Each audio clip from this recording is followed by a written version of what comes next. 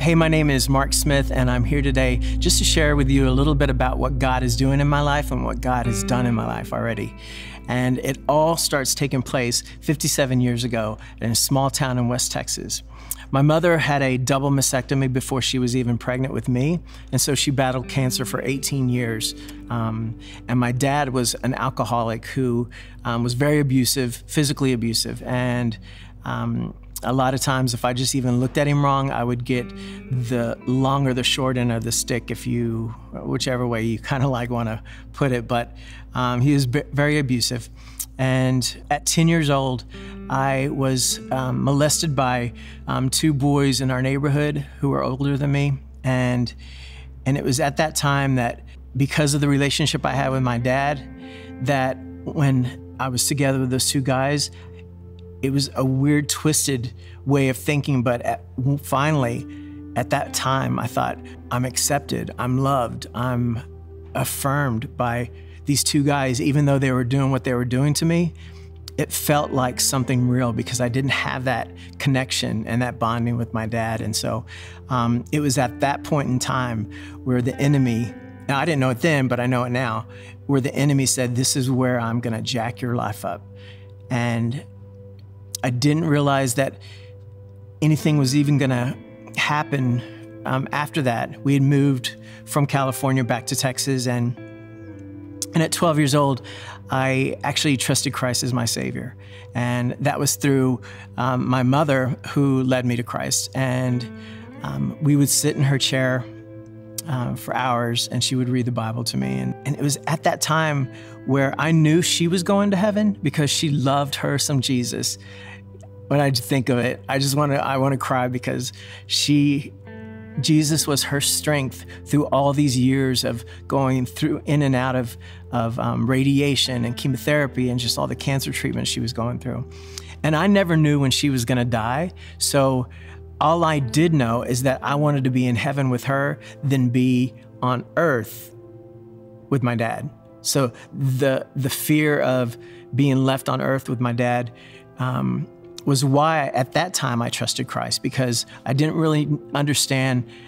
I knew he died for me and all that, but I didn't really understand everything in its greatest form. So at 15, my parents bought me a piano and I started writing songs, and they were all based on Jesus. And I knew at 15 that there was a calling on my life. I just didn't know that it was gonna take 40-something years for that calling to actually take effect. And in 1983, I auditioned for the Continental Singers, which was a singing group in California. And the members from the group came from all over the country to meet in California and to rehearse the concert. And then each group, I think there were like 12 or 13 groups, they would all go out to all different continents of the world and share the gospel through music and song. So it was at that time where I went to California for rehearsals, and the very first day, I stepped into the rehearsal room and I saw the most beautiful girl I'd ever seen in my life. And it's like the movies where everything just kind of went blurry except for her. That's how it happened. And I said to a friend of mine who also was on the tour, I'm like, I'm gonna marry her. And a year and a half later, we were married. She actually came with me to Texas. We packed my bags, and she was from here in Philadelphia. And we moved up here. And we continued to do our music ministry, and then we got married a year and a half later. And continued on with music ministry. And then I signed a solo record deal in 1988. And we continued on traveling to Virginia, all different places. But it was at that point in time in the record deal that my pride kind of stepped in the way and things started to crumble a little bit. I had also at the same time went back to school for my graphic design degree, and I met this guy who was just really nice, and I thought he was a Christian.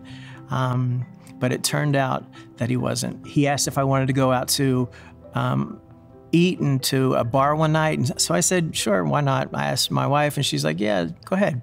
So I did it, and I walked into the door of a gay club, and it was at that point in time where the bright lights and the loud music and everything got into my head and into my heart and every fiber of my being.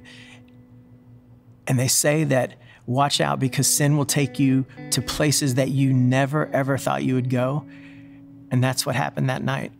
And I ended up stepping out of my marriage, and I had to tell my wife what had happened. But the hardest thing about that was not only hurting her, but we just had a son 8 months prior to that time. And so after a couple of weeks of me trying to just get my life together or whatever was going on, I decided that my marriage wasn't worth anything and that I was just going to go ahead and live as a homosexual male. And so I left my wife and son crying on the living room floor. And that is a memory that I'll never, ever probably get out of my head. But I moved to DC, and over the course of 27 years, I would have about 4 or 5 partners and thousands upon thousands of one-night stands. I developed a 12-year crystal meth addiction and pretty much an addiction to every party favor that you could name. And I also ended up with full-blown AIDS in 2008. And, but it didn't stop me. It didn't stop the fleshly desires that I was having. I knew I was a Christian still. I actually ended up going to my brother's church. He's a pastor here at Crossing Community Church in Newtown. I would take every partner I had over the course of those 27 years, and they would get to know my partner and they would love him. And the thing about my brother and his family and even the church family is that my brother only had to tell me one time about where he stood and the beliefs on homosexuality. The other times, all he showed me was love. He never judged me. He just showed me love. My partner, he would show love. The church showed them love. And it was that in a little bit in my story, you'll know how much that really meant to me. So it was in between all those years of living that lifestyle that I also developed a hardy pornography addiction. And I could go on and on about that, but I just want to say that that is the hardest addiction that I dealt with and that I lived with. However, in 2014, actually December 31st of 2014, I cracked that meth pipe, I threw it in the trash, and I never looked back. And I know that now it was the Holy Spirit behind all that. And I never had any withdrawal symptoms, never went through anything like that. And I know so many of my friends who are struggling with addiction, and sometimes they can't go 2 or 3 days. And I'm thinking, how in the world have I just gone through 12 years and then stopped cold turkey? And I truly believe it was the Holy Spirit, because what he was about to do in my life, I had no idea at the time, but what he was about to do was going to blow my mind. So that was December 31st of 2014. And in February of 2017, things started happening. A friend of mine really needed to vocalize some struggles she was having. And so I wasn't able to help her financially, but I was able to pray. And what I did is I haven't prayed in 27 years, so my first prayer was these exact words. Hey, it's me. I have a friend who could really use your help right now. And that was my first prayer. And that prayer became a daily prayer, several times a day. And I would just continue to pray. And then I reached out to my brother, again, who is a pastor, and he was like, what is going on? Why are you praying? What's going on with, your life? He didn't say that, but I know he's thinking that. And he would give me some scripture to also be able to help me deal with my friend. And so my brother and I started to pray. So over a course of 6 months of us praying, all of a sudden, God started changing my heart. I was listening to Christian music, which was strange for me, but it made me cry. It hit my soul, and God just started working in the way that he does. And After my last partner had moved to Massachusetts, I just came to a point where I was like, I don't know what's going on, but God, obviously you do. So I'm kind of just going to give you this. And what I did though, is I contacted my brother and I said, if I was some Joe Schmo who came in off the street and said, what do you believe about homosexuality? What would you tell me? Don't sugarcoat it because I'm your brother. Tell me exactly what you would say. And so he shared those verses with me and they hit me hard. And it was at that time that I thought, you know what? God has brought me through all of this mess and brokenness and struggle, that I was either going to give it my all or give it nothing. But the first thing I needed to do was open up the Bible and read it and remember that it is the Word of God. I can't just cherry pick the scripture that I don't want to have to deal with, because the first time you do that, then the entire Bible becomes not true. So I'm like, God, I'm giving all this to you, all this mess. And I remember sitting on my couch one day and I remember the Holy Spirit just saying to me, not in an audible, voice, but in my spirit, he said, and I always cry when I say this, so I'll probably get a little emotional, but that's just me. When you guys know me, you'll know that about me. But he said, you have been my child since you were 12 years old. You have always been my child. I've always loved you. I will always love you. I just want you to come home. And it was at that time I'm like, but you realize who I am, right? Who I thought I was. And like he didn't already know. He's God. He kind of had that in the bag. So I gave it over to him, the whole mess, homosexuality, the porn, everything. And as I did that, as I became obedient, as I was reading his word, things started changing. He started healing my lives in ways that I would have never even thought could be healed. But I tell you one thing, the pornography addiction, I'm telling you this to all my brothers and sisters, it is something that you want to take before God and say, help me with this, because that was the hardest thing for me to overcome. But God is a healer. That's who he is. And so he healed those situations in my life. Doesn't mean I still don't struggle because I'm not perfect.